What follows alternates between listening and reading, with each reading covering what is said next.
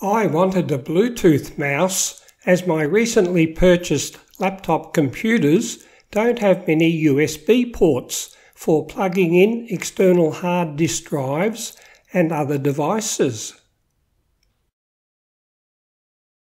This Logitech M240 mouse was bought to replace cheaper Bluetooth mice made by Nextech and J. Burroughs, which became faulty.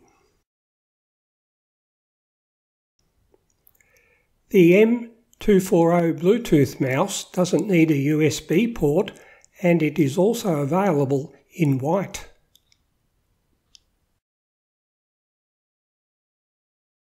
If you found this video helpful, there are many more in this Linux YouTube channel. In the description below is a link to all my Linux Mint 1080 tutorials. If you like this video, so may your Linux friends.